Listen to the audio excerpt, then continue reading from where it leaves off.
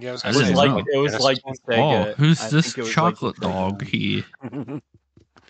Well, He's it's here a to forest record puppy. us. I was like, we're pretty much full right now. If Eric brother. joined, that'd be cool. This is AI. Do not It's worry. Kanye West. How many It's people- Kanye West. How many I love people Big you Brother. legally allowed to have in a testing, podcast? testing. We're allowed to Eins, have zwei, as many as drei. we want. Heil. Testing. Kanye test.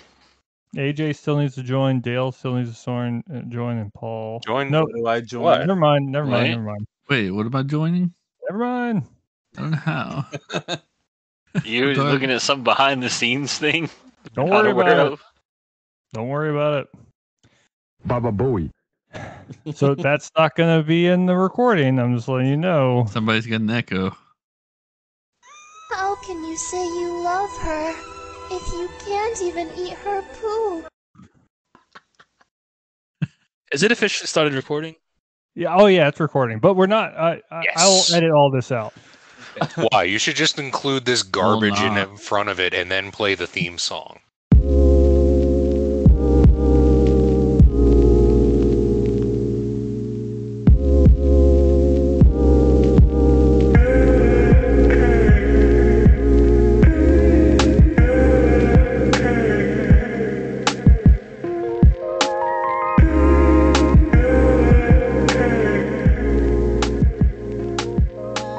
Hello, everyone, and welcome back to Terrible Tirades, a podcast that allows old friends to laugh, banter, get serious, or none of that. Thanks so much for stopping in, and we hope you enjoy the conversation today as we talk about one of the biggest hobbies in the world, games. As always, my name is Sean, and I'm joined by my co-hosts Dale, Paul, Adam, Christian, and a special guest, AJ. I'm not going to allow any of them to introduce themselves because that would allow people to actually understand who they're listening to. But, hi everybody, how you doing? Magical. Yeah, So- yeah, I am. Well, We're getting more and more people on the podcast, and it's awesome. I love it. But it's getting to the point to where we have a lot of like really familiar faces, and at the same time, people are there's no continuity in this show whatsoever, and I kind of love it, but it's also kind of silly. I don't know. How are we There's- going to compete with the Marvel Universe if we don't have at least 25 characters in any given time? That's Most of which aren't in any individual episode. That's Do we very have true. do we have more listeners or people on the podcast talking? We should try to keep abreast of that. For every listener, we need someone on the podcast.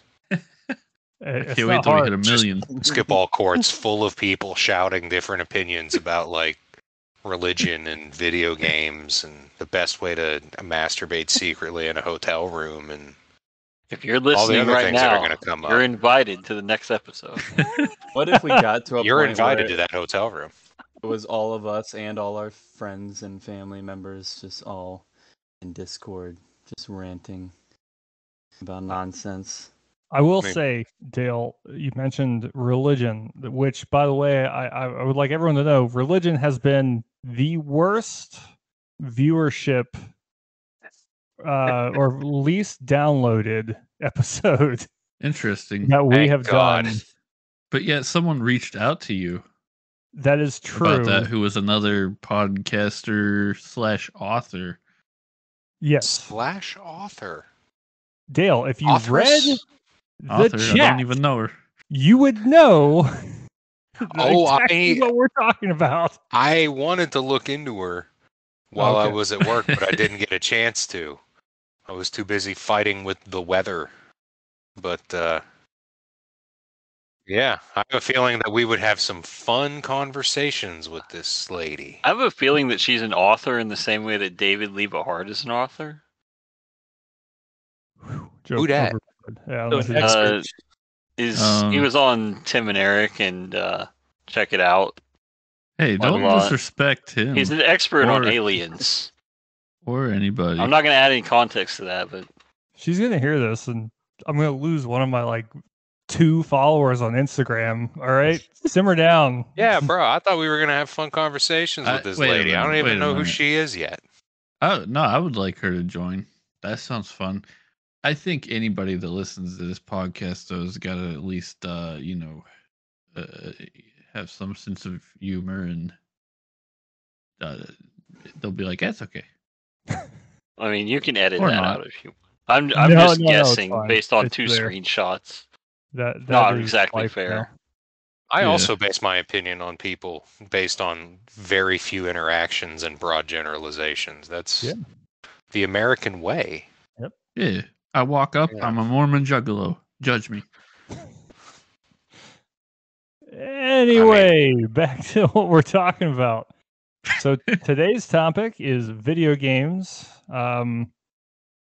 As I showed you all before we started recording, I have a very basic outline of how this could go. What I didn't show you was just this article, because I love current events, as you know, but this article was written in January of this year, and it was just, the title is "How Many Gamers Are There?" With 2023 statistics. And it's not going to surprise you to say, there's a ton. So 2023, according to the latest data, I don't know what data they're referring to exactly. I think they're going off of downloads or software updates for video games. That is readily accessible type of information. I don't know where you'd find it, but I'm pretty certain that that's where they got this. According to their data that they have, there are approximately 3.09 billion active video gamers worldwide. That figure has risen over 1 billion in just 7 years, as a 32% increase. So half the planet. There's 8 billion, so just under half. Got him. They better not be That's counting wonderful. bots. That's Who's the weird one now, Mom? There's a lot of bots on RuneScape. They're not real people. I hate the bots on Damn, RuneScape. they're the worst. Yeah, there's no bots in board gamers. If you own This a is bot all out simulation. there, fuck We're all you. gamers. RuneScape. All right, well, Dude, you know I hope what? so. You brought up RuneScape and bots. What do you think? In my mind, okay, I think bots are probably one of the most harmful things to an MMORPG, but I may be mistaken. So what are the most harmful things to the gaming industry? Okay, I'm not going to talk about MMOs specifically at this point, but the gaming industry in general. Is it hacking? Is it torrents? Is it botting? Is it what is it? Microtransactions. You beat me Maybe. to it. You beat me to it. I was definitely going to say microtransactions. Or so my brother was harassed by some people playing CS:GO, which they were like an underground league of like super racist trolls who like posted swastikas everywhere. And just because my brother like kicked them from a CS:GO game because they were being assholes, they took a picture of him graduating. They posted his full name and address and made it their profile picture and proceeded to just like post like all kinds of like fucked up shit in his name everywhere, and then would just like constantly harass him from like all forms of social media. So like threatening trolls like that, probably. That's Yeah, but is another- that just gaming or is that everything right I mean, now? it's just gaming, but like, you know, when you're playing League of Legends and someone's like, you should legit commit suicide. I mean, you know, I've broken several keyboards because of people in League of Legends. The I've people never- are the worst part of gaming. Trolls. people are. I love it. Yeah, so we need more bots. We don't. The bots are the answer. We just need a game with all bots. How many times as kids did we have 2 people over, 2 N64 controllers, and 3 bots in the map, and just had a Yeah. great time? I don't Or play a lot of maybe- games with bots, but in my experience, games like let's see, like Fortnite and PUBG, they added bots, which I don't think is a good thing, but they did it to kind of make it seem like easier to play for new people who would typically get like 0 kills for a whole game, and now they can target easy targets and make it seem like it's a more populated Dude, I Do can you- fucking casual win experience. Do now. you I can think they fucking did win that? because of Do you think they did that because they wanted to make it easier to win, Or do you think they did that because their servers were becoming more and more unpopulated? So they wanted to make it to where it was easier for the people who do want to play to find matches. I 100% think it's just a confidence booster thing to get you to play That's what more. I think. I don't know how the technical aspects of it work, but I assume that people were getting tired of, because as a gaming community grows, like especially with a game like Fortnite or PUBG, like the casual to not good players eventually fall off, and then it's populated mostly by people really good at the game targeting casuals. So they're probably trying to make it like a confidence boost to get people to be like, hey, I played a game and I got 6 kills. Maybe I'll play again because at least I can get kills now. Things like that. Yeah, I could see that. Those bots can be useful, I think, in terms of playing like Warzone. You know, those battle royale type games to apply pressure to. Like if you're and to make it more interesting while you're looting, so it doesn't feel like you're playing looting simulator every time, to like come across some action while you're racing to the circle or some shit like that. It's like applying that healthy pressure, something to fight, something to do. So out of the group here, how many of you play games like that, battle royale games, or like heavily populated games that are still big in the gaming scene today? Does Roblox count? I mean, they probably have Roblox Fortnite. Actually, I know they do. Yeah. I dabble, but I used to play them exclusively for a good while. Yeah, I dabble. recall. So, question. With the bots on these battle royales, what happens if it's you and just like a bunch of bots? Do they just declare that you're the winner because you're the last human standing? No, they'd make you finish the game out, but it's very rarely you versus bots at the end. If the bots are usually so bad at the game, they're easily Okay. you can tell they're bots from a mile away with just how they move. Or by the fact that their name is like verb noun 23. Yeah, shitty like those predetermined Xbox Live gamer tags that they ask you if you want to use when you sign up. Things like that. Do you think our AI overlords are going to get better at making those default gamer tags for us, or are we going to have to keep exercising our creativity? Because I got to tell you, I'm running out of juice. I did not Yeah, it think you were sucks for going to someone- say gamer tag. It sucks for me because I cannot have a gamer tag or a username in any format with numbers or X's or anything like that. Like I can't do it, so I have to be creative. Yeah, unique gamer tag is pretty sweet. Although I did think of sarcastically making my gamer tag like YOLO swag 420. That's taken. There's Bullshit. no Gotta be. doubt. I gotta Gotta add like be, bro. Doritos XXX or You something. gotta keep adding a G after swag until it's available. Yeah. So quintuple G swag. Didn't you like inherit a gamer tag, Christian or AJ? I can't remember, like from your dad, like Nuckenfuts? Xbox Yeah, gangster. oh I my made God. that one. You made it You- under pressure. What- The Knucking Futs one kind of does too, but I remember my dad had one, and then he made a second one that I inherited called Going Postal, all one word, no anything else. And then he made AJ one called Xbox Gangster, all one word. And then eventually the Going Postal one he let die off, and AJ didn't really play games as much anymore, so I inherited the Xbox Gangster one. And then AJ got to make another new one. So I inherited 2 in a row until I was able to. I didn't make my first gamer tag until 2014. I still have it. Does You your also dad have still button- game? No, not really. Oh. WV Rebel. That was one of his new ones. WV Rebel. WV Rebel was the first one, and it was the best one. That's We got to get like plaques of gamer tag names handed down like a family crest. yeah. I was about to say, like, that's gonna get to the point On my where on my they're gonna be in a tombstone, will. Yeah. on my tombstone, I want all my gamer tags on there. That people can tie your achievements to your legacy. Hmm Ooh, your KD ratio. hmm Your Yeah, I death had one. Frankie from Amur say my my gamer tag was cool. Nice. I don't Here think I'd lies put Christian. Wicked there with all the X's. That was too many X's. It was in between each letter. Yeah. And Wick, yeah, as well.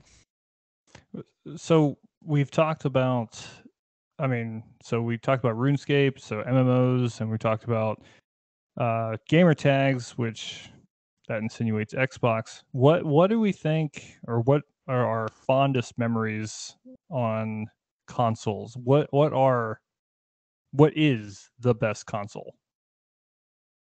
That's a good question. I was just having that conversation with my cousin, and we're trying to like make the objective case, but at the end of the day, it has to be like, where do you associate all your best gaming memories? And for me, that era between 2000 and 2010 is just unrivaled. The original Xbox with Halo, Halo 2, the Xbox 360, and all the games that came out with that. Those two for me. I don't know, man. You got to go back to that classic sometimes. Some of my best memories, N64. I mean, Yeah, GoldenEye, for sure. Smash Bros. How much time did you spend playing Smash with your buddies? Don't lie to me. I know it was a lot. I did most of my Smash Brothers on GameCube. Oh, Most of my Smash Yeah. was on N64. Like me and my friend, he would like when he would stay the night, I would just like set it to like fucking 99 lives, and it was like me and him versus two level 9 PCs, which sounds pretty pathetic now, but it was fun. So I would say that the games on like N64 and even Super Nintendo, and you could even throw GameCube in there, like those games cannot be touched by any other thing, console, just like the quality of them. But I will say I have to give some consideration to the PS2 as the best console because just the sheer number of games plus the fact that the PS1 library is like 100% backwards compatible, it's hard to beat that. Yeah, I would say my head says PS2 is probably the winner, but my heart says N64. It's funny because I love the N64 so much, and we did not even have one, and all my memories come from playing it at your guys' house. So there were some pretty great games that I will always like think about. I saw you had Perfect Dark on the list, and that I remember just seeing that game, like not even playing it, and just seeing it and being mesmerized. But we Setting up bot played. lobbies. What's that? There's bot lobbies in that. Yeah. Perfect Dark. Yeah.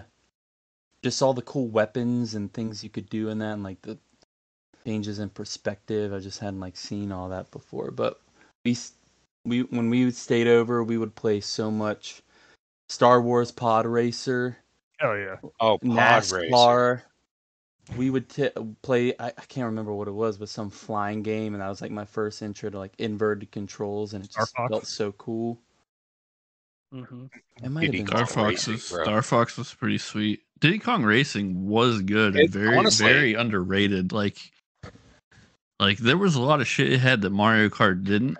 Like it was like the adventure mode was just nuts. Like fucking racing a giant pig and shit, and like you had hovercrafts and fucking planes and a fucking elephant genie with a turban and shit. Like it was. And every time you'd hit him, he'd go, "Hoo."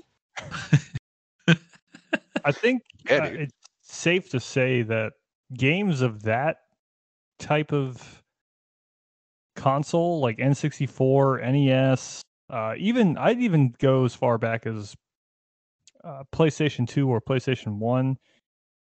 They are iconic because they kind of built like what we play today. Even if I mean Mario Party is still a big thing, Mario Kart's still a big thing. Mario franchise is a humongous thing. So you take like I think of N64, even though I didn't play a ton of Mario games on the N64, it's still something that's carried through into what we play today, like Mario Galaxy and such like that. Go ahead, Dale. I was just gonna say, I mean, the first 3D game was Mario 64 on the N64. It was certainly the first 3D Mario, but I mean it was the first 3D game that did 3D gaming right. There were a okay, lot that's before, fair. but they That's were, fair. really Sonic clunky. 3D Blast on the Sega Genesis, but that was a little bit like it was like dumbed down 3D, like just barely. In the Yeah, same way that Virtual isometric Boy dumbed was down. technically, Yeah. technically that was the first VR game set, but Virtual Boy is just painful. Oh God, the Virtual Boy. God, that's probably why I need fucking glasses today. All that black and red, damn. Like Did they should have anyone made an besides NWO me game. own one of those? Oh no. I owned one, and Okay. and honestly, there was a really fucking good game for that. I mean, there was a few there were- pretty good games, but what's- the fucking Wario Land for that was fucking good. Okay, that was good. I was gonna say Galactic Pinball because it actually had like a 3D space. You know, when you hit the puck, it was a puck instead of a ball. When you hit it up to the top of the pinball thing, it would actually seem like it was far away. I mean, that's there was only like a very few games for that. Like I had like Yeah, it was a about 30. bowling game and a 3D robot boxing game, and That sounds cool. yeah, I mean it was fun, but it fucked my It just eyes hurt up. your eyes and your neck and your back because you're like, unless you had the perfect height table, you're going like this to get into it. All right, I'm gonna fast forward now into time. He's going to hack us in time. One of my favorite memories of video games is Halo. Hell yeah. I've played so much Halo, and specifically, I'm talking Halos 1 through 3 is what I recall playing the most. After 3, I definitely fell off. But Christian, I remember we stayed over at your house for the weekend, and I think it was the original Halo, right? It was the original Halo, and it was the first time I'd ever been introduced to something as fun as that. And you had the console. I didn't have it at the time. And I remember we had been playing it all weekend, and we woke up and you asked me something. I don't remember what I don't remember how the conversation went, but I woke up and I didn't say words to you. All I did was hold up my hands and And I knew. pretend like I was playing the Xbox with my hands, and you're That like, meant let's continue where we left off immediately. yes, I love. And it was awesome because my dad's always been a techie. That's why we had the Xbox to begin with, is because he just loves Microsoft since the dawn of time. And of course we had the big TV, the bulky, back when the big screens were huge, and then the home theater system,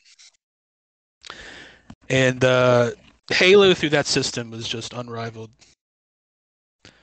It was I think Halo to me marked the beginning of the next generation of gaming.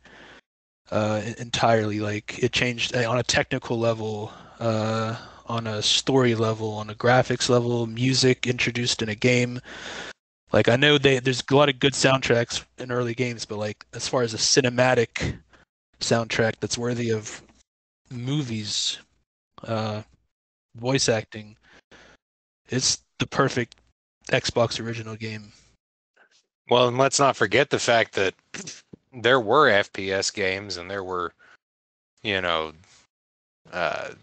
competitive shooters at the time that existed, but their controls were all very clunky. Halo kind of pioneered the casual shooting that you're still seeing. I mean, it was the great grandfather of all the Call of Duties and even in the controller, even the battle royales of a next-gen controller, like the whole click to aim, left trigger, the grenade, everything was designed for ease of access. You got two weapons, hold this button to switch immediately, this button to... It's just everything you could want to do as the Master Chief, you could do without thinking about it. And every game kind of from then on sort of took that.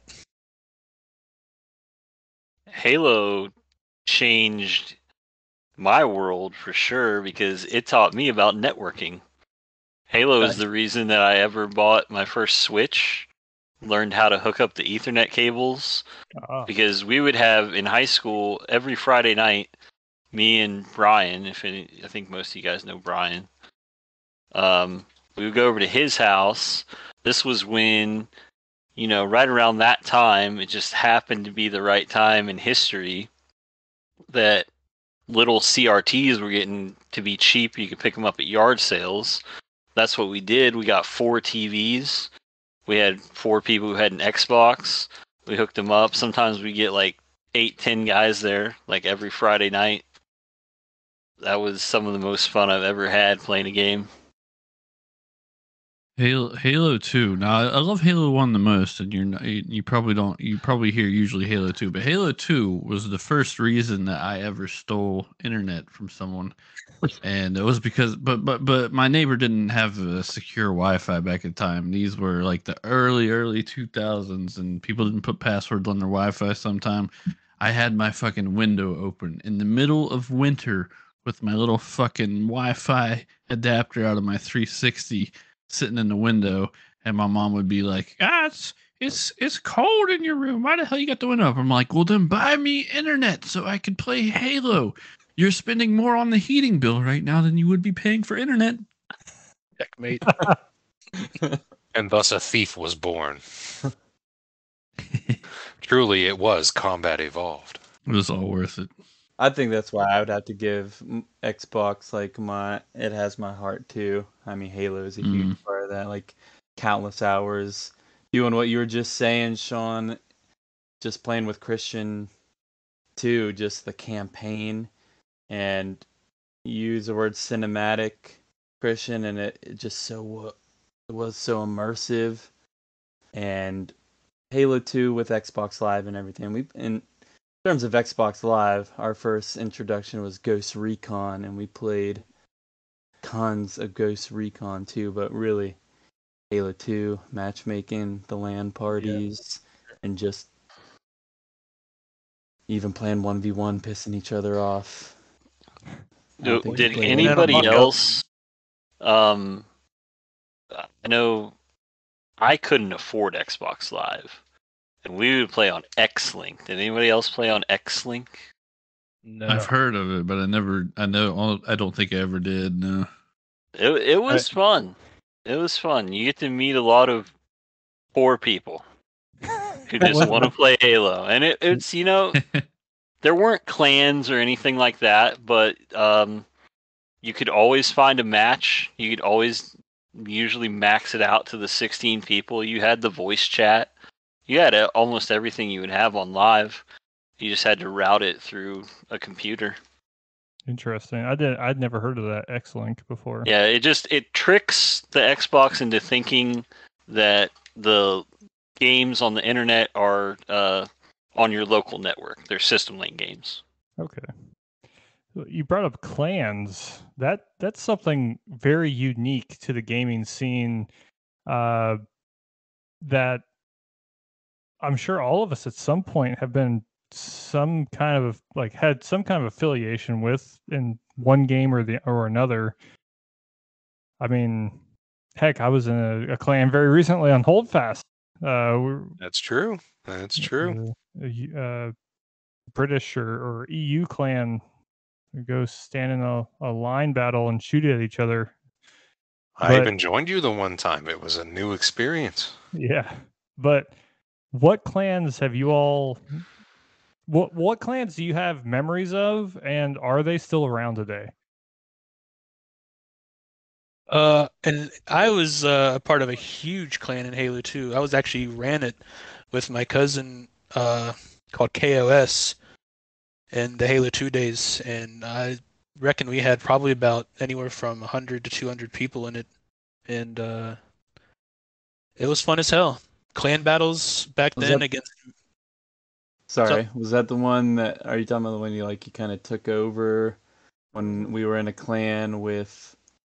if you remember Seth and... Yeah, that was EG or something like that. Yeah. Yeah, that was our introduction to clans, and that was cool because everyone had EG before their gamer tag and whatnot, and just to see it that organized was kind of cool. And then we decided we wanted to do that ourselves and build from the ground up, and we sort of did in a different way. Like we inherited a clan that was big, and then they kind of fizzled out. But the co-leader of it wanted to keep going, and instead of letting a clan die, was just promoting from within. But me and Brock became like the two co-leaders with him, and we were just recruiting people left and right, and we grew it in crazy ways. And we battled against clans like KSI and whatnot, which at the time was probably the biggest Xbox Halo 2 clan that I know of. We had a pro team. It was wild.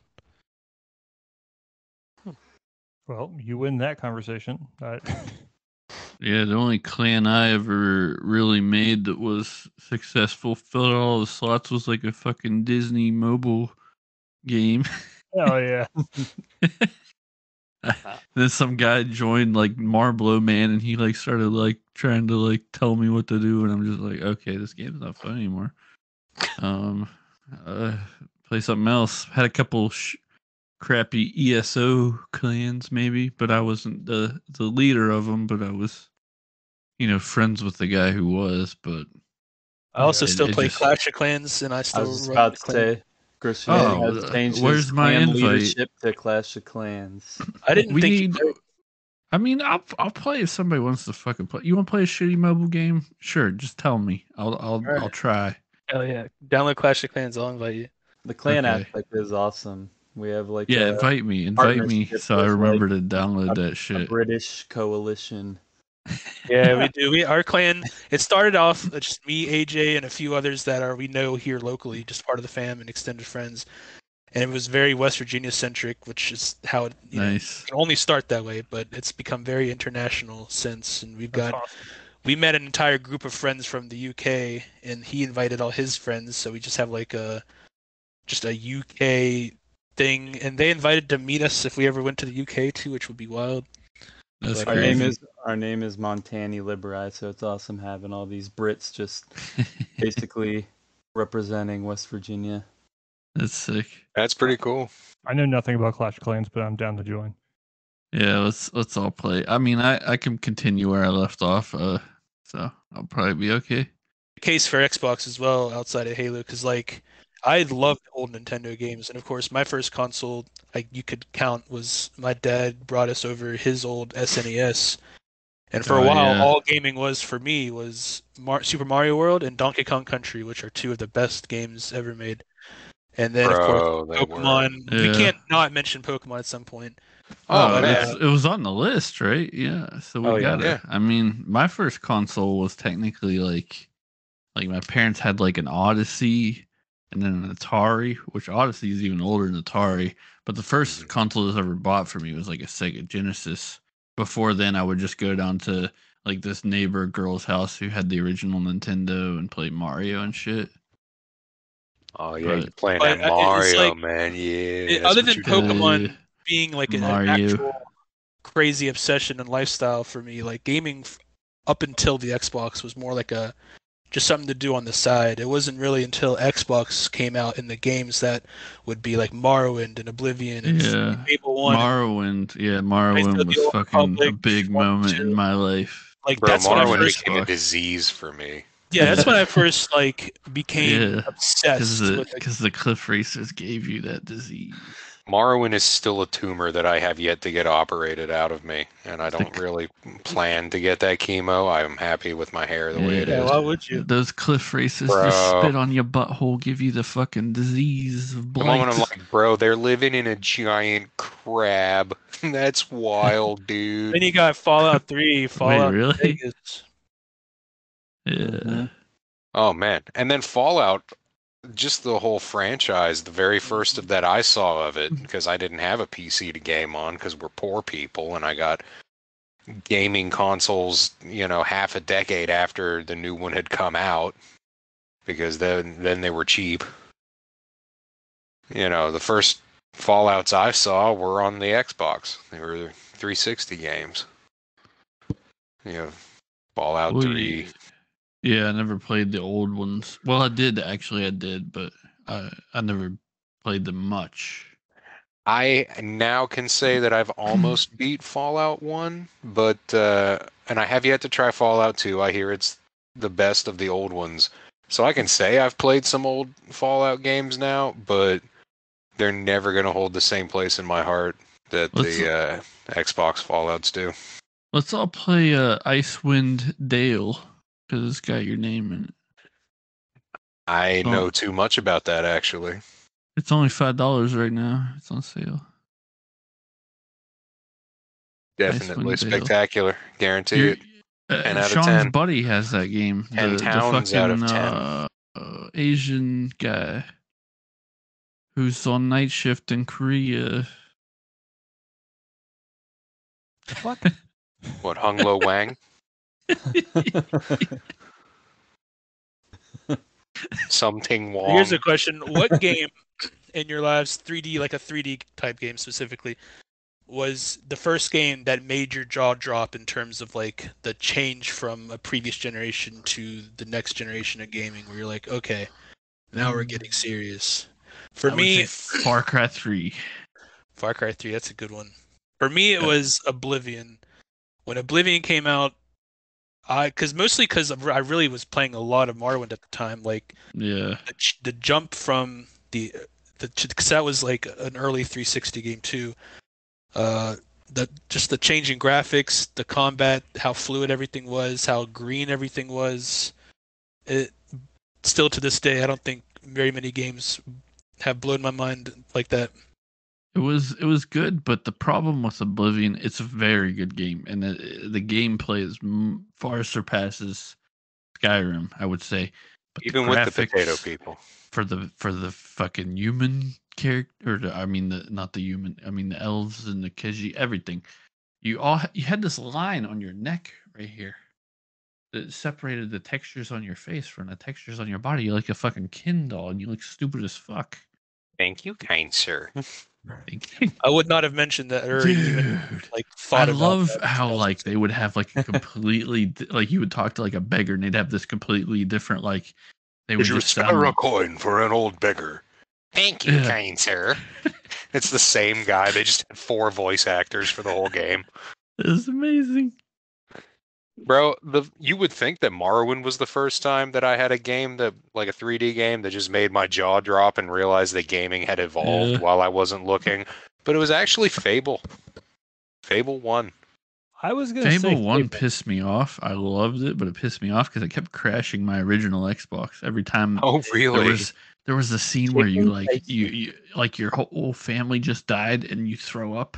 Every time you throw up, fucking black screen crashed. At the very beginning. Goddamn. Even the Xbox was horrified by what had just happened. It's like, no. She didn't even get her birthday present. You're not getting a patch to fix this either. Yeah. Fuck you. You don't have internet. You're a bitch. Just upload your fucking Smash Mouth CD onto your fucking Xbox. You download that shit so you can play it on the fucking menu. Bro, who else downloaded the shit out of some CDs onto their Xbox original and that was the first played that era. shit? That was like my beginning to the actual fucking digital age. I had Avril Lavigne on that shit. Hell yeah, dude! I let somebody. I had an Avril Lavigne CD, but it was just because someone gave it to me. Like there was this girl on my bus. She gave me all these CDs. She's like, "My dad's a mailman, and he always finds these like CDs in the mail that don't belong to anybody, so you can have them." Like I don't know what that means, but sure. She liked them forearms, dog. She was trying to hit that. You didn't even pick up on it. You're just like, oh, cool, CDs. I put it on my Xbox, and then I let Brian take it to church camp, and another one of the Christian kids broke it because he thought that Avril Lavigne was of the devil. So I had to listen to that CD on my Xbox after that. She did say damn. She did. Mm-hmm. I remember it was right when LimeWire was a huge thing. So I was torrenting all these songs and then putting them on CDs and then transferring them from CDs onto the Xbox. Like, the federal government will never find them here. LimeWire. From the FBI. I don't even have internet on this thing. I remember LimeWire. Feds. Songs that have 30 seconds that repeat over and over again. And then also funny grandma videos. And don't forget the beheadings. Yep, I saw all those. Or I songs that saw are my labeled one first thing that beheading were. there, and I was Dude, never the same Your again. favorite song. It always had your favorite song, even if it wasn't actually your favorite song. It was just the clip of Bill Clinton. I did not have sexual relations with that woman. Your favorite song, the sound of a vending machine dispensing for 20 seconds. Well, I yeah, had a what about, question. I don't know oh, what's go for it. happening anymore. I think I Sean wants to get moving, and we're just fucking I doing have a dumb. question more so to Adam and Paul, because Paul, you brought up the Atari, and Hell yeah. I think we had a brief exposure to the Atari and like Mm-hmm. Missile Command and Pong and stuff like that, but Oh yeah, we had the didn't play it special too much. tourney paddles for the Pong. Yeah. But I listened to a bunch of other podcasts, and I listened to this one about what basically ended Atari, and it was um, the creators being pressed to create an ET game, and it basically going down as like the Yeah. worst game Hang on. in history. But not so much that it was so bad, like it was okay for its time, but there was so much hype for it. He got it. There it Not only is. does he have it, he has it at hand. That Did he's you just get like, that? oh, you mean this right here? Did you dig This that is up my from the prized desert? It's the possession. only Atari game that I own, and I don't even have an Atari anymore, but I still have this. Well, Paul's I been heard waiting. Paul's been waiting all his life for this moment. for someone to ask about ET Yeah. on the Atari. This Dude, should be buried in the desert somewhere, that's but what here I'm it is. saying. Yeah, they like there was a rumor that it Yeah. was so bad they went out into the desert where nobody could find it and buried it, just like buried Yeah. shame along with. Because they That's made true. so many of them, and then just from word of mouth, like because You should you watch the didn't have. Angry Video Game Nerd movie. He talks about that, and there were 2 games, well, 3 games as a kid that really scared me. This one, Atari, this scared me. Like you got out of that hole, and there's some like creepy looking fucking people chasing you. I just wanted to go back in the hole. Um, I heard there was a problem also, with continuously I getting was stuck in terrified. holes. What? Sorry. Who's terrified of holes? No, I heard that was like part of the game where you just fell in a hole a bunch and then you'd have to get out and then Oh fall yeah, back in and then get out and then be chased and then fall in the hole again. That's 90% of the game.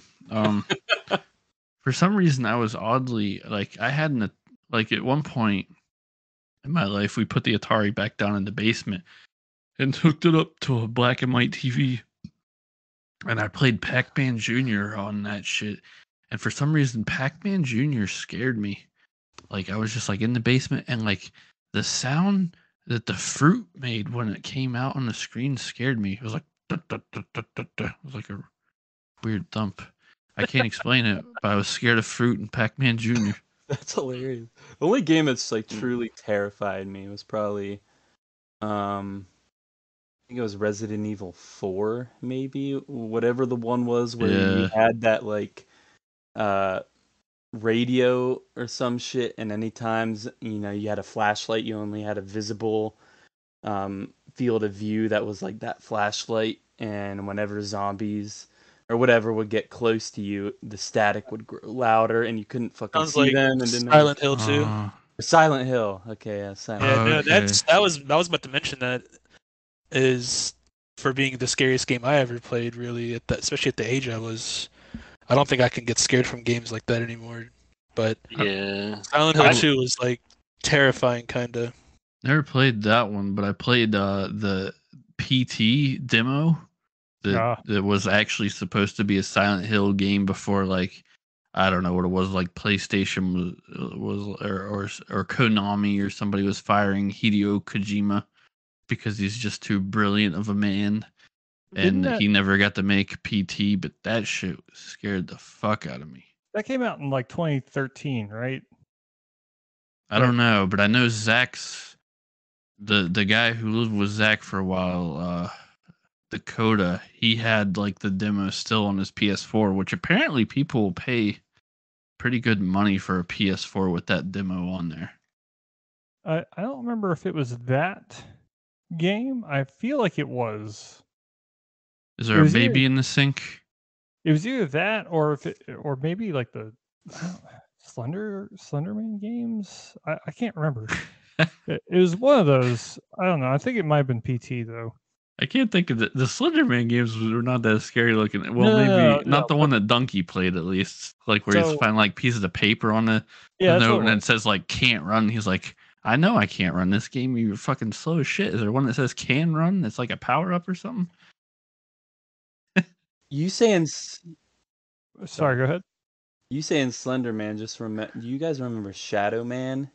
Oh my Yeah. god. That Oh game kind of yeah, Oh, scared me a little bit bro. too. I think that I was had some nightmares creepy. about Shadow Shadow Man was Man. fire.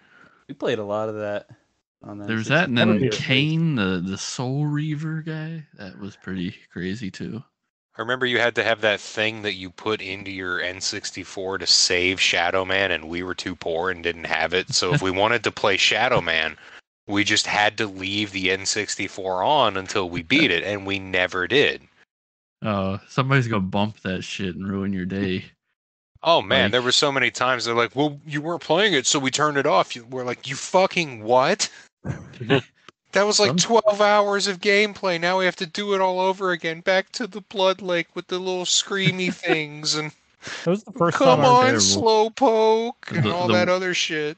The worst is when it happens when you're playing. I'll never forget me and like my friend. I think we were playing I can't remember the game, but it was on the original Nintendo, and my friend's brother comes riding a bicycle through his fucking bedroom, hits both of the cords attached to the Nintendo controllers, and just the whole Nintendo flies across the room. And we're just like, Seth, what the fuck?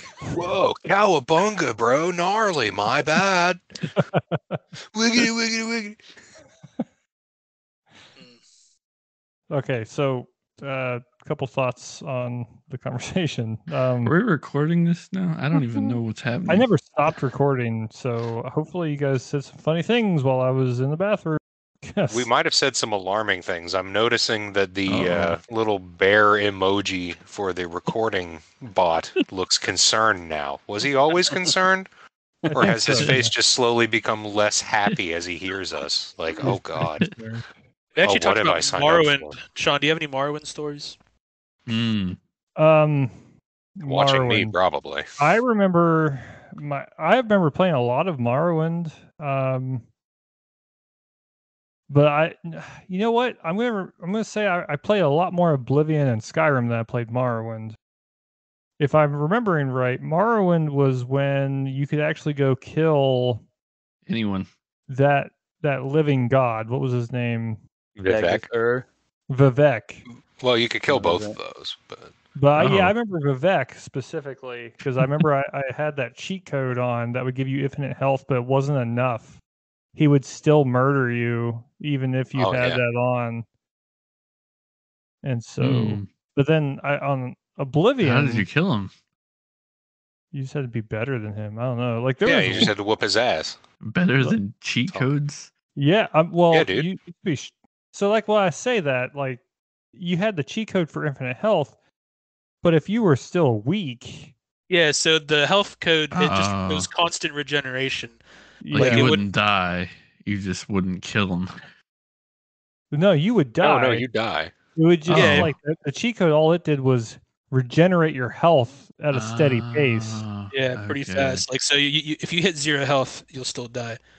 But if you hit Yeah. 1 health, you'll get to 100 in like 10 seconds. Yeah, well, Dale knows how to be strong in that game in like 10 seconds, but you use the spell to turn all your skills to like level 1 and then pay somebody like That's what I dirt used to cheap do, to yeah. train you to fuck up. The drain skill technique. Yeah, he Bro. taught me that. He's gonna talk Dale about taught me that. There are ways. There are many ways. That game lets you break reality. Like I loved it. no other game that I can think of can you kill gods and trap their souls in like pants and make. I think that's something so interesting about games that stuff is somehow through intention or not just programmed into the mechanics of the game, like being able to cheat that way, or even just glitches like in Halo and Halo 2 and like those Easter eggs. Like I remember Halo 2 with matchmaking and everything, whole games were centered around getting to a certain spot you could only get to if you glitched there, and then it would just be like a free for all with like Or Oh BXR. yeah, and BXR, BXR that's what it was. I was trying to remember what BXR. it was. and And BRR. they established that it Oh. existed and probably shouldn't have. They're just like, no, this is gonna stay a major part of the mechanics. This is Or There lore was the now. thing where you could either switch like the sniper rifle or the rocket launcher with the sword at the last minute, and you would Rocket lunge cancel. across the map. Yeah, Fuck yeah. that was crazy. All right, so we're gonna shift gears. We've got approximately 10 to 15 minutes left of recording. Oh, I want to talk about, because we this entire time, essentially, we've been talking about games of our childhoods. It's been a lot of fun. What modern games are you playing? What modern games are worthy of talking about right now? Like, for instance, I know my wife and kids love the new Legend of Zelda, Breath of the Wild, and Tears of the Kingdom. So when Tears of the Kingdom came out, I took time off of work to go get my wife the new game because she's recovering from a foot surgery. So she's on the couch. She's not supposed to be moving around. So I was like, here is your game. And they've accumulated upwards of almost 100 hours of gameplay already. And I've seen some like hilarious things online because there's a building mechanic to it now, where that's new for Legend of Zelda games, and there's just some hilarious antics going on. But that aside, what are some modern games that you'd like to talk about? What are some modern games that you're playing now that are worth talking about? So when you say modern, like the last few years at most. I'd say 3 years, yeah. Okay. I've been playing a lot of Cyberpunk 2077 lately since they've fixed it almost entirely since launch. But that's been my whole obsession for like the last month.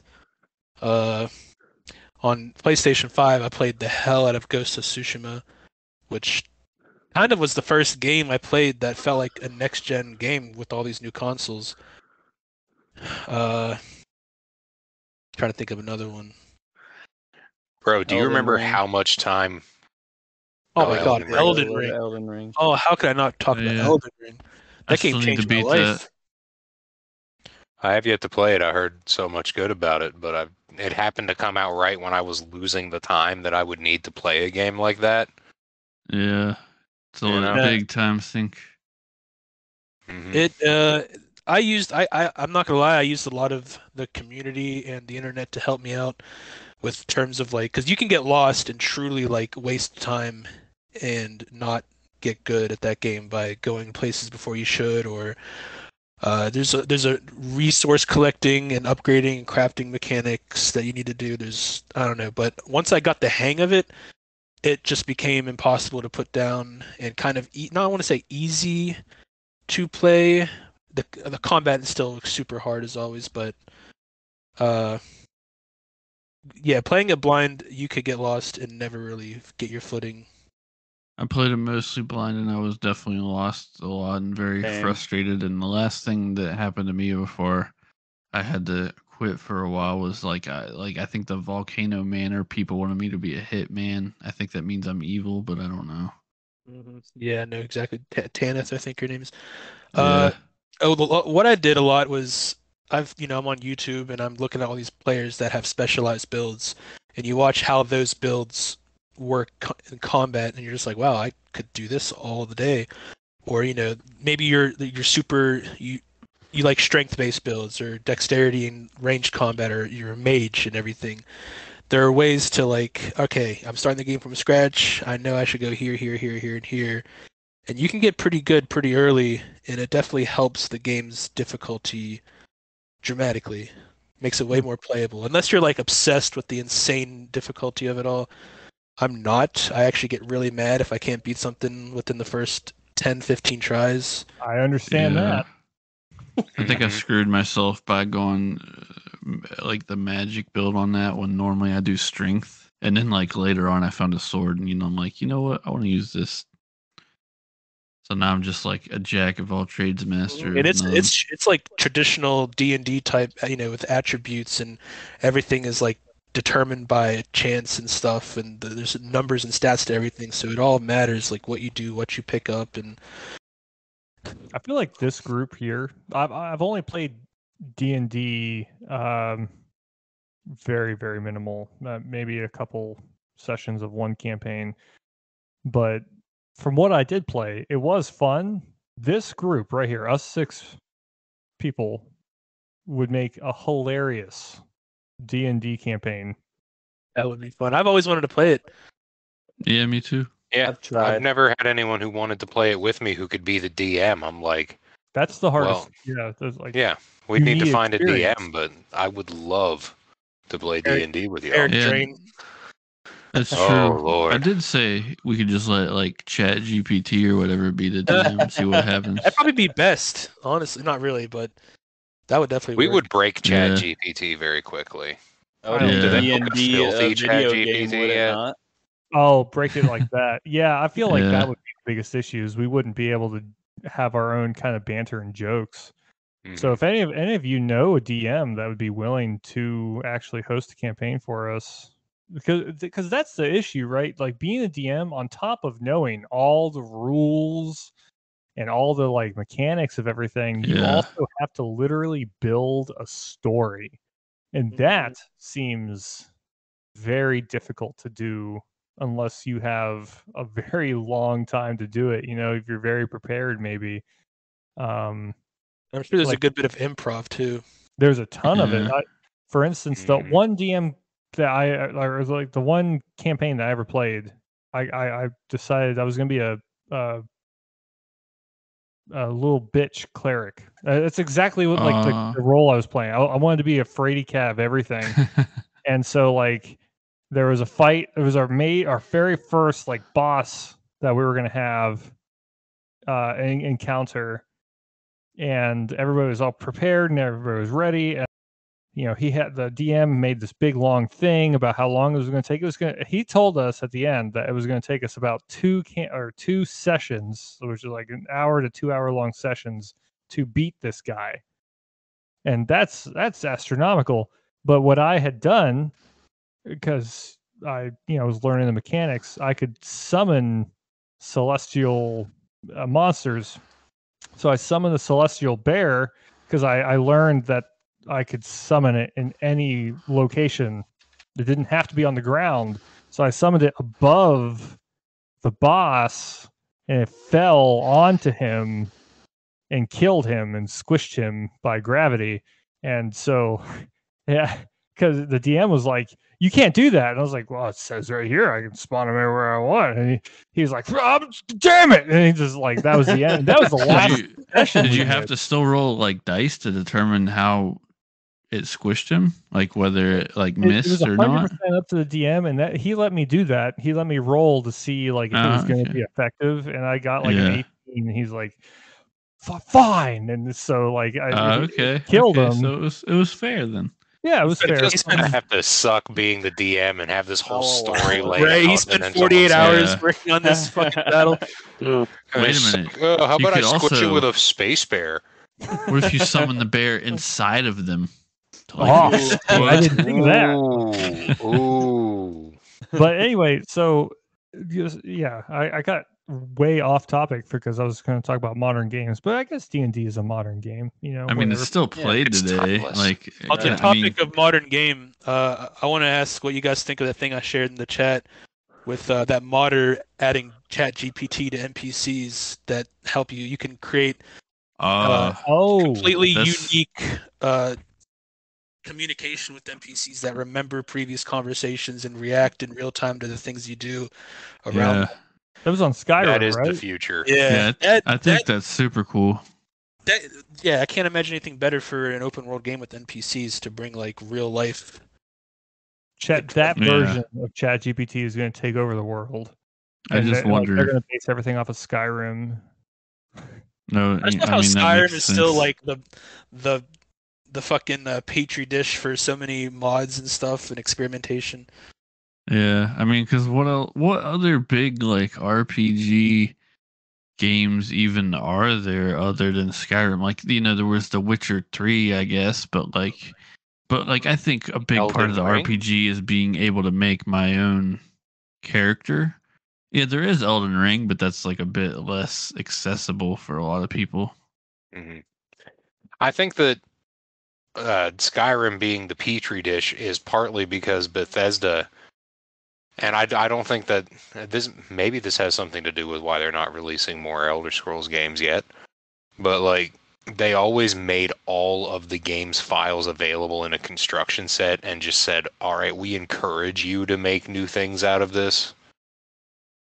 Like, I can't think of That's another been game very company. community friendly with mods and experimentation and stuff. I can't think of another game company that just is like, here are the guts of how we make games. Do it yourself if you want new things, and we will fully support your ability to mod the shit out of everything we make. Except they disabled the achievements.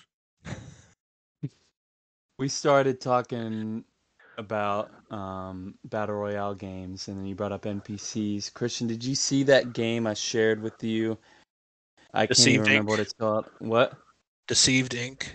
Is that where you pretend to be an NPC and it's a battle royale game and like you have to act like you're a bot basically? Yeah, it looks like Assassin's Creed Brotherhood multiplayer where you have to assassinate someone, but someone has to assassinate you, so you have to blend in while hunting someone while being hunted.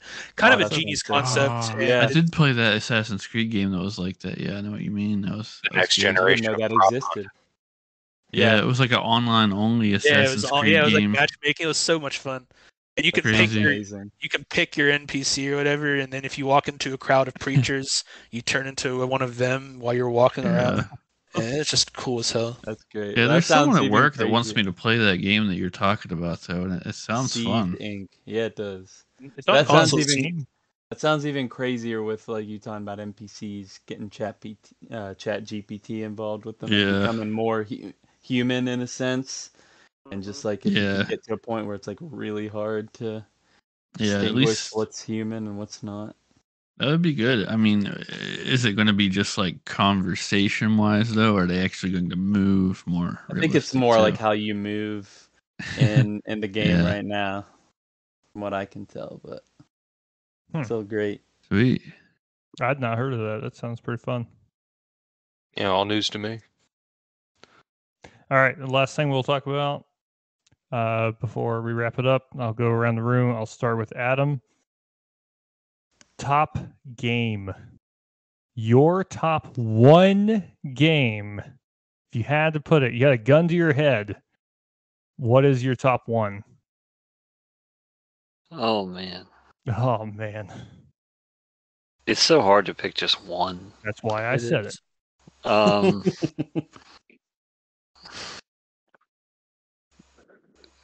This would, obviously would change like from day to day. But right now. I think the most consistent one that would come up, Tony Hawk Pro Skater 2. Nice. I can just play that game over and over and over again, and I have. I've played it on so many systems. I just got a Vita a couple months ago. I put the PS1 version on there, and that's what I play whenever I take that out somewhere, like when I have to do laundry or something. That's just, it's so, the formula of the 2-minute session to try to get all the goals, it's just hard to beat that. I mean, there are other games that are more polished. There are other games that have better mechanics, but I've probably played that more than any game ever. Skate games are so fun, man. I played Underground probably much more, but I've loved those Tony Hawk games a lot. Underground was really good. Yeah. I got a lot of music back in the day from Tony Hawk games. Oh yeah. It shaped my whole music taste, honestly. I can see that. AJ, you're next. Me? No, the other AJ. Oh, I didn't hear if you said that. But listen, we were talking to the other AJ. Be quiet. Yeah. Right now, I'm probably gonna have to give it to RuneScape in terms of like dedicated time, and I've gotten back into it so much, and like paid for a membership and just really gotten to explore what that has to offer. And that game is just immense, and the community involvement, like it was so funny in terms of like reading people's movements. I was just doing dumb shit when I got into the members world, and there were people that were just like, "What are you doing?" and noticed, and they're like, "Let me tell you what you need to do, like where you need to go." And so I made friends on there. Um, like one guy from England, and he's like helped me out so much. Soul Trap 99, he's my boy, and just he's shown me so much, and it's still being updated, and having the Grand Exchange in there and everything, like an in-game stock market. Like there are websites dedicated to tracking the Grand Exchange value of items, and there are services that people pay to boost their accounts, and bots and everything. It's just got it. Anytime I get back into it, it just feels like a warm blanket by the fire. Like it's been waiting to draw me in, and it's got quests, but also sometimes just grinding on a skill and just zoning out, being on my phone, watching TV, and just sitting there mining or chopping wood or something. Still just brings me this like cathartic release that no other game really does. So it's one of my favorite games of all time. You make me feel like such a noob at RuneScape. I'm level 81 now. I got my account back, but when it updated, you had to start out from scratch again. But that was almost the most fun, because like that's so fun at the beginning too, just leveling up each thing left and right because of how those skills scale. Like someone told me that once you get to like level 70 something is halfway, which is interesting. Because I have no idea what level I am. Yeah. You must have played far longer. Like I only played like probably like I started playing like maybe like 5 or 6 years ago, maybe at the most, I would think. So Sean used they to haven't pay reset me. it since then. Sean used to pay me like items and like GP in the game back in the day, to like level up his hunter skill or something, and be like, go catch implings or something like that, or like. I nice. hated Slayers. Yeah, I used to play RuneScape way too much. Absolutely way too much. Oh, Man, so great. I remember we used to have to argue about whose turn it was because we all four were trying to play RuneScape on the same old shitty computer. The old Oh, RuneScape GTA San Andreas cycle. Yeah, yeah. That was It's our like- summers. Like They yeah, just we would rotate. yeah. And then like So- just one more thing. Let me just get to this one place and I'll stop. And then like half an hour later, yeah, but I just got to do the one more thing. I remember when you used to not be able to see like how much XP you had next until like your next level, and then it'd just be like, let me get to this level, and then maybe that was like 30,000 XP, and you're just killing the same monsters over and over again or something. It's like, dude, you've been playing for an hour and a half. Get off. So do you do like the Iron Man or the hardcore Iron Man or I any of haven't that even messed shit? with that yet, but that's down the line for sure. I'm super interested in Iron Man. Because that's like the purity of the game. Like you can't use the Grand Exchange. Yeah. You can't use the bank in some instances. That's like hardcore Iron Man. And just like relying on what you have and having to do like level up your levels legitly to do certain quests and stuff like that is just insane. Yeah, that's all new to me. All right, we're moving on. Oh, We're sorry. moving on. Sorry, Paul, go ahead though. What's your Nah, number that's one? not important. What's your number one?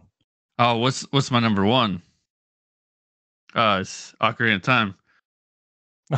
You were ready. You had the props. Yeah, I got the props. You can't see it. I would play it right now, but it'll wake people up.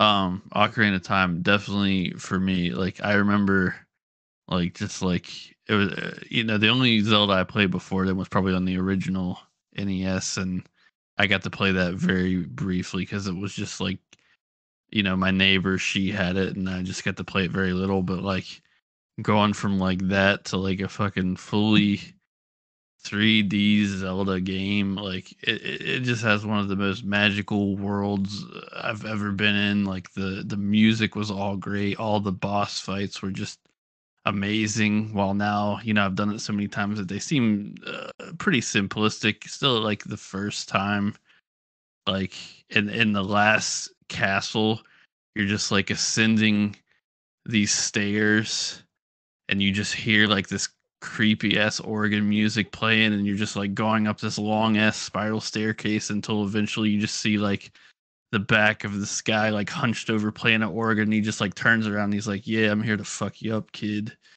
And then just all hell breaks loose, and it's just one of the most epic experiences of all time. And just like I'll always remember the day that I beat that game. Like I never thought it would come, because as a kid, like it took me forever to even go into like the first like the tomb of like the fucking like Hyrule King's tomb or whatever it was. Like there were like these zombie things. I was scared. I was so fucking scared. Like that game scared the shit out of me, but I loved it so much I had to just like face my fears and beat it. Like the creepiest shit I've ever seen in a rated E game for sure. What I loved most about that game is, even though it's small by modern standards, the map was just big enough to feel like a huge adventure. Oh yeah. At the same time, just small enough that you could memorize like every square inch of it. Yeah. And you could be just like at home in it. It was great. Yeah. The first time you like step into like the field, like after you like beat the first dungeon and exit your little fucking like forest village where you were raised, and you're like just in this big open field, like I'm like, and there's like a day and night cycle as well. I'm just like, all of this shit is like brand new to me and just blew my mind. I've never played a single Legend of Zelda game. Never in my life have I ever played a Legend of Zelda game. It's a big regret. I'm thinking about. It's my favorite series for sure, but yeah, followed closely by Elder Scrolls. Breath of the Wild and Tears of the Kingdom look so cool, and yeah, it makes me feel like I'm missing out. You can really start anywhere, right? Like the timeline's all whacked anyways. If you're trying to follow some sort of order, just jump in and play. Christian, you're up. All right. I want to start off by saying my dad was a gamer when I was a kid, like hardcore kind of. And he played Ghost Recon competitively, and he started a clan with his boys called the Xbox Mafia that he actually played in clan championships with. And so when AJ and I were kids, he had us join that little community, and of course that's a multiplayer competitive shooter, and just the adrenaline that you'd get by being decent and having, your dad's friends be like, dude, you're getting good, like you're just a kid. I became kind of a junkie for that. So, I've played a lot of games, and if I had a list of my favorite games, they're mostly single player experiences. But I think that when picking my favorite game, I'm gonna go with Halo 2, and I think that that's mostly because of the online community and the multiplayer aspect of it. But like, when I think of what draws me to a game the most, there's a sort of the whole getting online with your boys and playing together with other people. That is my favorite thing about gaming most of the time. And I don't think any game did it better than Halo 2. And I don't think games can be that way because the internet is so like, we're not going to have LAN parties where I invite like 10 of my high school friends over and we're all plugged in on the same router and we're all playing 4-player split screen. And we're playing Xbox Live when we're not able to do that. And then it also has a campaign and a story that picks off from Halo 1, which is another one of my favorite games. So yeah, Halo 2 is the answer, and I'll always be a fan of really good multiplayer competitive games. Good answer. AJ? Oh yeah. I wanted to say real quick, honorable mention in terms of Xbox Live shooters like that really got me hooked and addicted, and it was something, Sean, you and I and Tim a lot too would play a shitload of Conquer Live and Reloaded. You remember Oh that game? yeah. That game was Oh, yeah. so fun. You could That piss was on like each other. Yeah, and it was so raunchy, and you're just like these little cartoon squirrels and fucking shit. I was Or very sad gophers or when whatever. they shut down the servers for that. I was like, oh shit, man, that's a lot of fun though. Was that the one with like the Omaha Beach? Yeah. Oh god, that was so much fun. Yeah. You could probably play that now. I think Normandy. they still have it on like Xbox or something. You could play it, but they shut down the multiplayer servers, and so like that was the big thing. Even Like with the- Rare Replay? Yes, the multiplayer servers are gone. Huh. That was a big issue, and I remember whenever we played a lot of that. That was a very fun game, and I was really excited for that game because I played a lot of it on N64. And whenever I found out they had an Xbox version, I was like, "Oh, I gotta get that." They And, did that like specialized classes so well too, like having different classes of fighters like big gunners and the riflemen and just, That was a lot of fun. All right, Dale. Oh my gosh. Well, my answer's never going to change. It's Morrowind. It's always been Morrowind. I knew I that. have a single player, I knew that. like I have a single playthrough that has more than 300 hours in it. And that is not my 10th playthrough of that game. I have wasted large swaths of my life, but it was just so... It's not even just the RPG aspect of it, it's that the world is so different from any other RPG you're going to find. It's not, medieval England. It's not Lord of the Rings copied and pasted. It's its own unique world with this blend of like Middle Eastern cultures and Imperial Rome and just it. The mechanics were just ridiculously broken, exploitable. Yeah, you had to get used to it. The fighting is clunky. But when you know what's going on behind the scenes, there's a lot to it. And the story... I mean, the other Elder Scrolls games that people play, I've never played Daggerfall or Arena. Most people haven't played. I've played a little bit of it, but, the 3 big Elder Scrolls games that are out, they all have good stories, but there was something really compelling about the build-up to the end of Morrowind that wasn't there in Oblivion, really. Oblivion got grindy, and Skyrim's just kind of all over the place. By the time you finally get to defeating Alduin, you're just like, I really don't care about this dragon. Can I go back to fighting a civil war? Like they couldn't decide what they wanted to do. Was the first game I ever played that was a real, true open world. Like go anywhere, do anything, and that blew my mind. Still to this day, I don't think any game did it before that for me. I never played any PC games, so I know there's a few on that, but Yeah, same for me on the other than Ocarina of Time, but yeah, it was much different when you got into tomorrow when you could just like literally go in any direction and find something just insane to I just always remember. I don't know if like it was me, but like I feel like 90% of the people, like the first thing you do, you just like run into some guy who just like flies out of the sky. I was just gonna bring that up. Remember that guy just falls out of the sky, and you're just like, oh, well, I guess I got a new robe and hat and fucking little lightning sword here. You pick up his scrolls and you click one on X, and it's like, I wonder what this will do, and then you jump and you launch into space. Yeah, and that's the first thing I ever did in Morrowind. Yeah, you're just like, whoops. I'm just like, this game is so wild. Funny. Like immediately, like this is fucking for me. And then like you're just like you kill like one of the main characters, and it's just like, well, now you live in a doomed world. Do you want to continue? I'm like, sure. And then I just proceed to like become a vampire and kill every single person I meet. Never ever beat the game, but I played countless hours and had a shit ton of fun. I want to eventually beat it the right way one day. Me too. I've never actually done that. And that's kind of crazy to me, but I do wish more games did that, where there is a main quest, but there's so much to do outside of it that you can kill a main character, and it's just like, yeah, your game, as far as the story goes, is done, but have fun. Do whatever you want to do regardless. Yeah, I was fine with that when I was a kid. I'm just like, whatever. I'm just here to fucking fuck I'm just up here to this get my world. archery to level 100 or marksman and just shoot people from a distance. Yep. That's all I Yeah. wanted to do. It didn't hold your hand. It didn't force you to do anything. It didn't.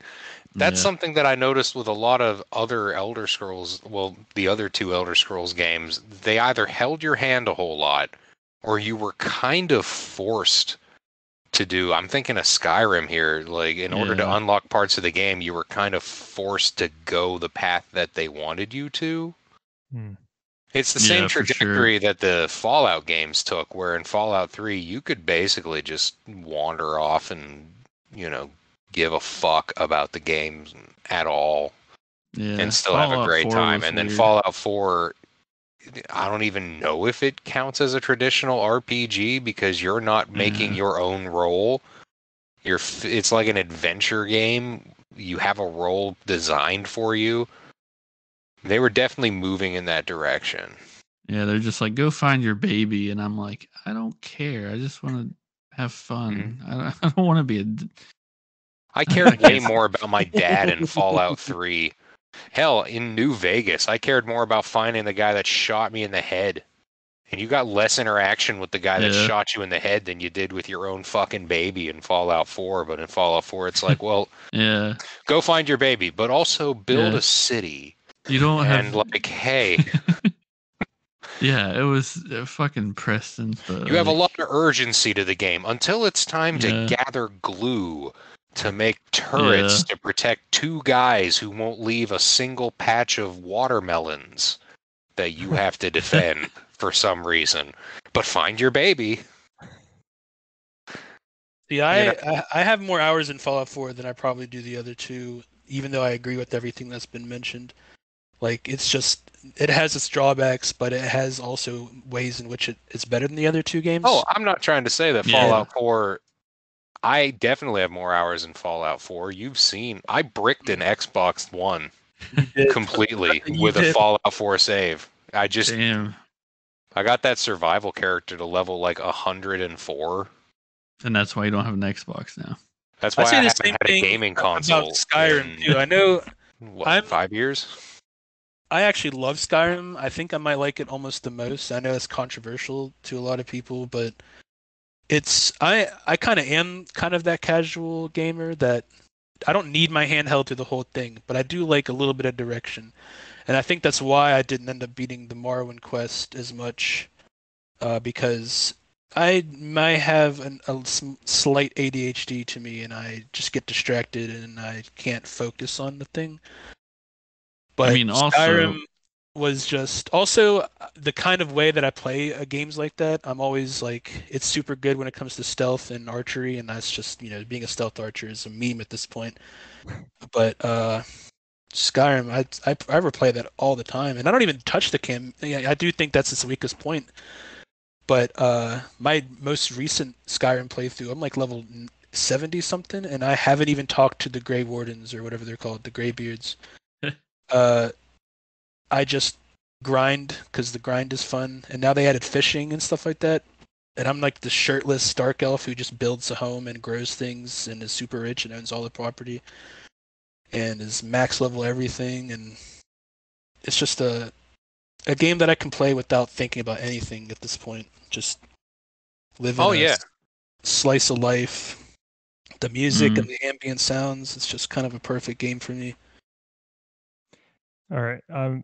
As much as I love the conversation about Elder Scrolls, I'm gonna have to interject, and I guess I'll give my favorite game, which is kind of a toss up because it's difficult to choose between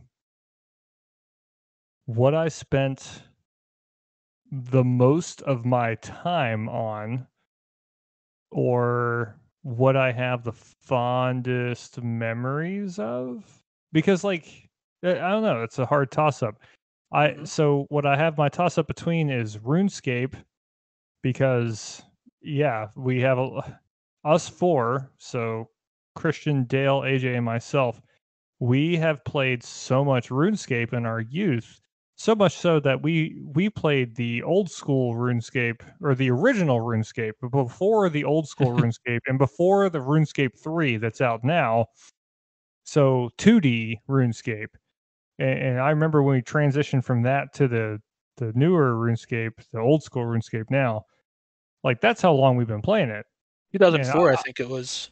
Yeah, I was curious when people are talking about Yeah, it's- RuneScape Classic. I'm like, is that the 2D one with the paper sprites? Like, Yeah, but Yeah, no, San it- Andreas just came out, and we were playing that in RuneScape all the time. all the oh time. yeah, And I don't knock RuneScape.